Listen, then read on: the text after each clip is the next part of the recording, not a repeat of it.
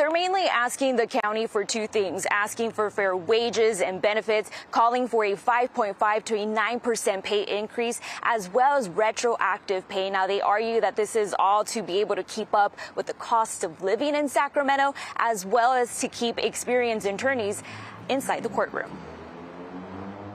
Loud and clear. About 250 prosecutors and public defenders walking out of their jobs. We're ready to fight. And straight to the front of the picket line. This isn't the first time we've been on strike. Back in 2006, the attorneys went on strike, and I was one of those lawyers back then out on the picket line. Sacramento County District Attorney Tin Ho says the union that represents both the public defenders and the district attorney's office have been out of contract for 2 years now. If you don't pay average, you don't care about constitutional rights. You don't care. You don't care. Going into their third. I think it's about time that the county's CEO sit down and really try to resolve this issue, because we have the best DA's office, I think, in the entire country, but I'm having problems recruiting and retaining people because we need better fair wages and benefits for them. So as people leave the office, caseloads are ballooning. The action is the first major strike involving both offices in close to 20 years. Attorneys who are part of the union say there's a report from an independent arbiter supporting their position. In an email statement to Fox 40, a Sacramento County spokesperson said, quote, with top step annual salaries for our attorneys reaching $247,000 for principal attorneys, $225,000 for level 5, and $204,000 for level 4, well above market averages.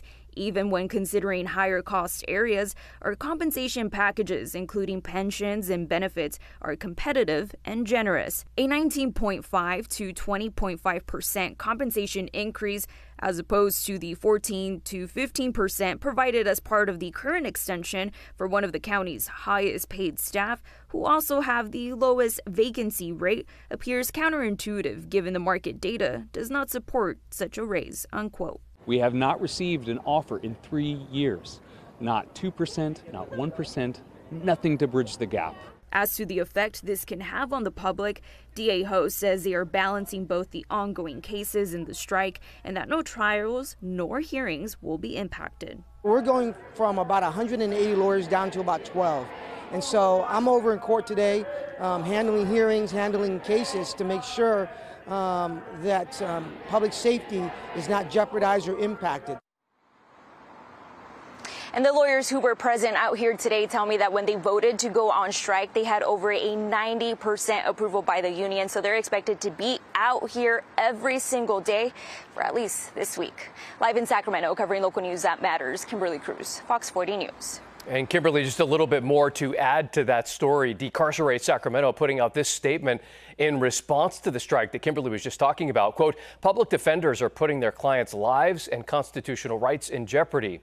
We are longtime advocates for increased funding to the public defender's office, but not at the expense of someone else's life, liberty, and constitutional rights.